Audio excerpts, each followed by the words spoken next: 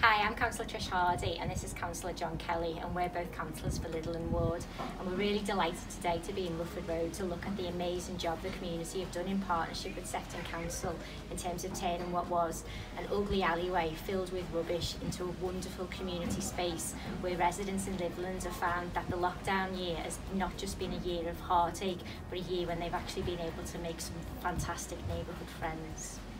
We originally started a Facebook group at the beginning of lockdown, and it was with regards to just keeping an eye on each other and doing little errands for each other. And then working from home during lockdown just made me realise how small the space we've got outside, particularly because the weather's been so good. And there was just this amount of space outside that was going to waste. I'd seen other community gardens that have been set up in other areas of Liverpool, like Wavertree, and I thought it would just be a great idea for us to do the same. I think the biggest challenge was originally when we first started coming out, and all the cobbles were full of weeds, and even though you were doing a couple of hours worth of work, it wasn't really making much of a difference. It was like a bit, a big job. But then once more and more people got involved, and the more and more the cobbles was getting cleared, and you could see what you'd achieved, it just inspired us to carry on going. Well, my neighbour Jenny put a post on a Facebook group to say, wouldn't it be good if we reclaimed the alley? And then one by one the rest of the residents of the street have kind of joined in with it.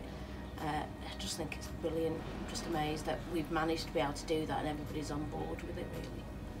I think at the beginning it was just a couple of us, and then we were put some flyers out to the residents and knocked on doors, and one by one I think the majority of the street are on board with it now, and you see something new appear in the alley every day, really. We have a nightly swing ball challenge. We play Connect 4, Frustration, Uno. The kids have had a puppet show.